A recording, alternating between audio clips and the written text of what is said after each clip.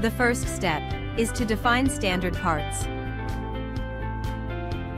There are 3 types: connector, leading part, and fixture. Next is to set ports for the standard parts. You can set the origin point and direction. The extension value can help you control the wire routing. Then we use virtual pin and name it. Now the port has been created.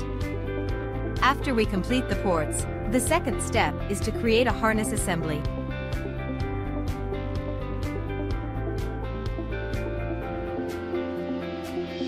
Here is the material attribute. And we can define the parameters of the wire and cable. Just add a new wire, then we can define the diameter, color, etc. As for the definition of the cable, we can add cores and modify the parameters such as diameter.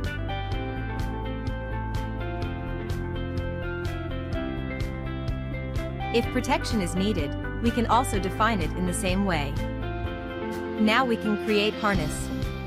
Add the ports created before as references, to better control the routing. We can also add the lines as references. Then select ports and we can create the wire we want.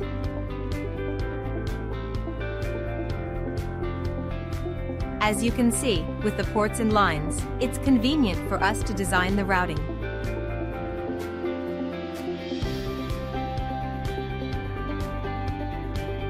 If you need to design cables, the step is the same.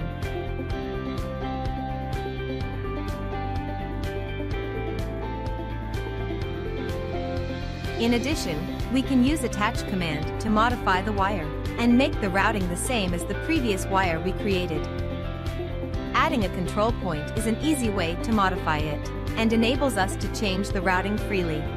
We also provide you with detach command if the attachment is no more needed. Finally, we can add protection. Here are abundant protection types. Choose the proper one, select the wire segment, define the offset, and it will be created.